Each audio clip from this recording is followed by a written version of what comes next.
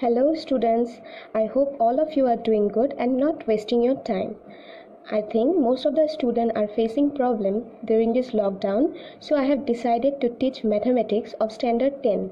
I hope all will like it and support me. Thank you. Okay, let us start chapter number 4, quadratic equations. A quadratic equations in the variable x is an equation of the form ax square plus bx plus c equal to 0, where a, b, c are real numbers and a should not be equal to 0. Why a should not be equal to 0?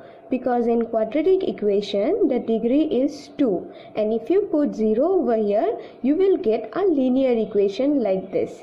That means, suppose let us take one example, 3x square plus twice x plus 1 equal to 0.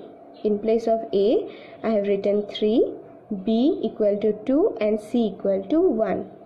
Now this is a quadratic equation, but if I put this one in place of a, if I put 0, if I put this one as 0, you will get this type of equation, and such type of equation are known as linear equation.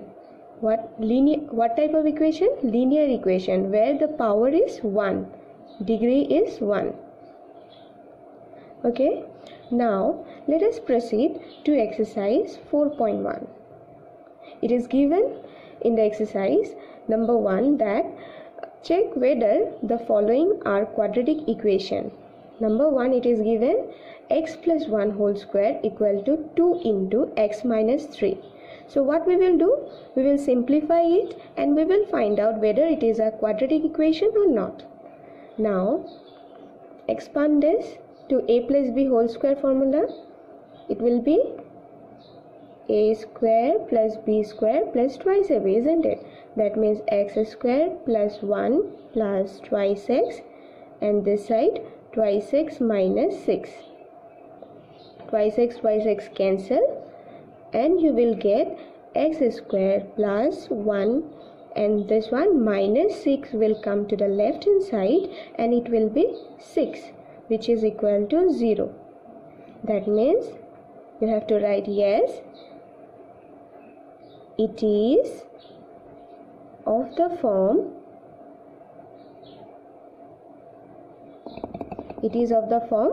quadratic equation.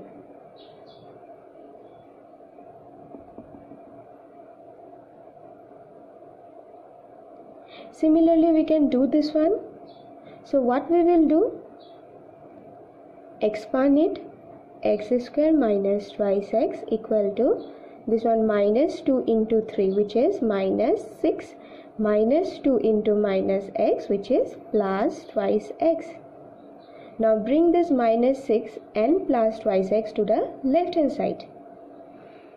What it will be? X square minus twice x, this one minus 6 will be plus 6, and minus twice x equal to 0, isn't it? That means you will get x square minus 4x plus 6 equal to 0. Now it is of the form ax square plus bx plus c. You can compare it with the standard form of quadratic equation. This is the standard form of quadratic equation, which is ax square plus bx plus c equal to 0. Similarly, you can do the third one, which is just expand it. It will be x square, x into x, x square, x into 1, which is x, then minus twice x, then minus 2. On the right hand side it will be x into x, x square, then x into this plus thrice x, then this into this minus x, this one will be minus 3.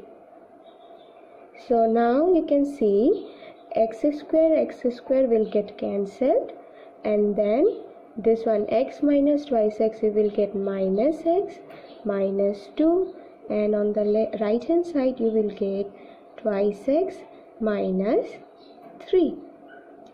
Bring this on the left hand side, minus x minus 2 minus twice x plus 3 equal to 0. As you can see, it is not of the form of quadratic equation. Solve it. Minus thrice x minus 2 plus 3 equal to 0. So it is not of the form of quadratic equation. So in this way you have to do number 1.